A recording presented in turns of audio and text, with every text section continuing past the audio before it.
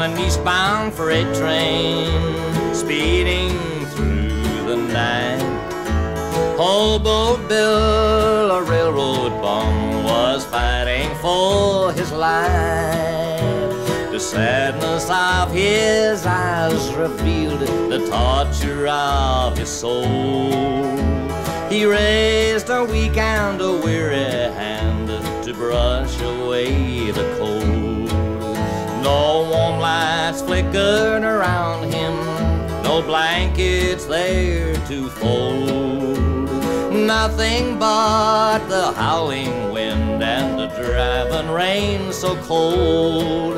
When he heard a whistle blowing in a dreamy kind of way, the hobo seemed contented, for he smiled there where he lay.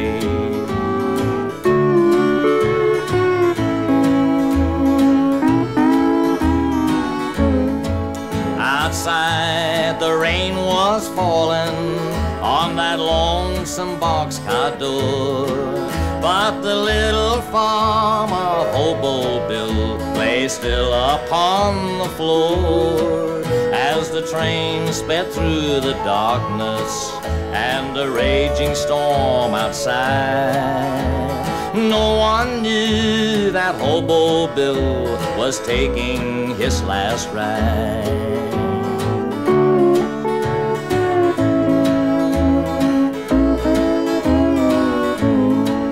It was early in the morning when they raised the hobo's head. The smile still lingered on his face, but Hobo Bill was dead.